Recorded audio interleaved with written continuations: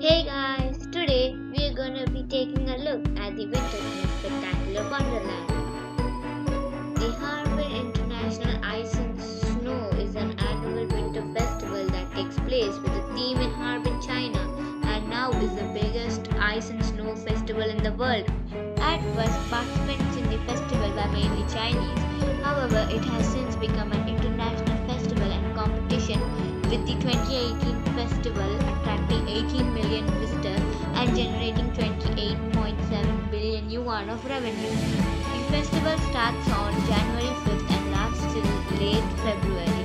However, exhibits are often open earlier and stay longer weather permitting.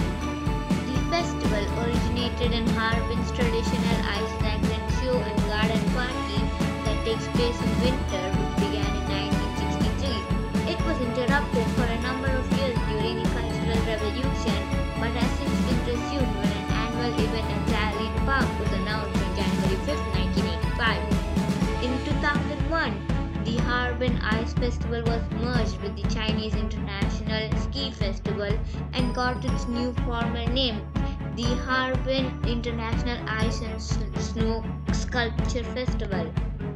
In 2007, the festival featured a Canadian-themed sculpture in the memory of a Canadian doctor, Norman Matthew.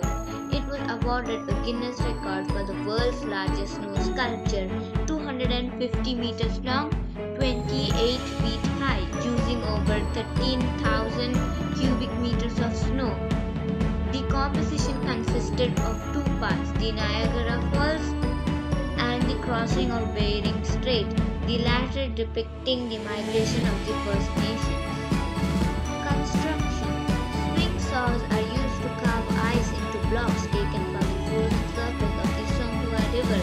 Chisels, ice picks, and various types of saws are then used by the ice sculptors to carve out large-scale ice sculptures, many of them intricately designed, and worked on all day and night prior to the commencement of the festival.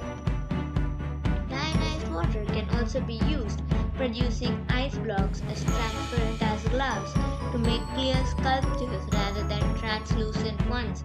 Multicolored lights are also used to give color to ice, creating variations on sculptured spectacles when lit up, especially at night.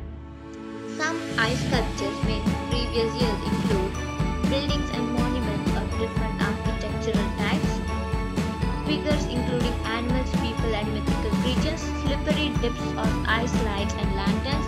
Apart from the winter recreational activities available